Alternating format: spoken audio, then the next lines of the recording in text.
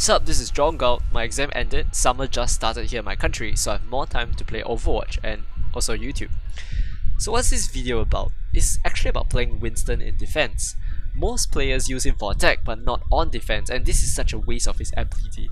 So many pro teams have started to play Winston on both attack and defense. It's very viable and very powerful if you know how to do it right. So I'm going to be talking about common concepts of defense Winston. One would be fight as often as possible as long as your team is in the position to allow for that. Two is I have the high ground, and I can what I mean is control the high ground. So three is harass their supports. So now if you do these right, you're gonna ensure that they're gonna be having a really shitty time. To them, it's gonna feel like nothing is getting done. And to achieve all of this, you need to have a good sense of timing. The average of this game is 2400. Now, here I'm using an alternate account to play with my friend. I'm holding on the high ground and I drop down to contest the payload. I go to even low diamond.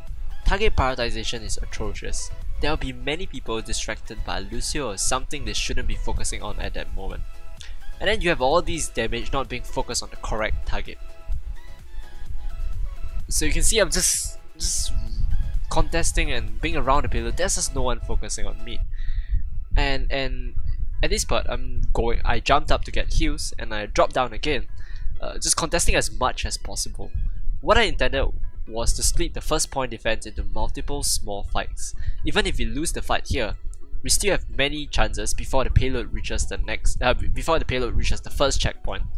So when I finally retreated, if you look at the timer, we already wasted 1 minute of their time in front of their spawn. So it's a pretty good deal since it's in front of their spawn. I go for the Genji over here, harassing and controlling the high ground, and then drop on their supports. You can see I've already achieved all three of the concepts we talked about. I'm fighting as often as possible, I'm controlling the high ground, and now I'm even harassing their support.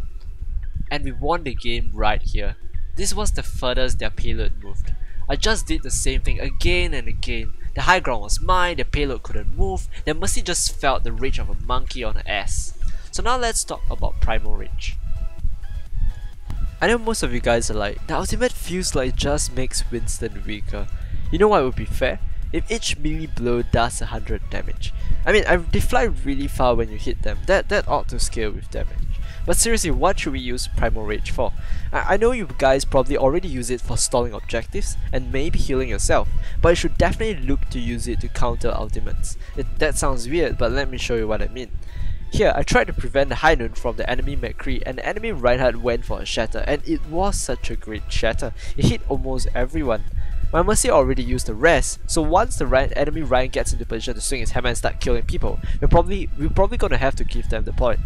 So when I Primal Rage to knock him away, this prevents him from not only killing my team, he will also not be able to trigger overtime. So Primal Rage is an ability that can be used specifically to turn the tide of fights that you may have lost otherwise. In this example, I used Primal Rage to push the Hawk and High Charge Xayah away from the point to buy my team time to fight an advantageous fight without two key members of the enemy. The enemy Mercy used the rest, but the fight still ended up in our favor when Winston's Primal Rage effectively rendered both Xayah and Hawk pretty ineffective in the fight. Now, Winston on defense requires a really good sense of timing and an immense knowledge of where and how to position. It's actually not easy.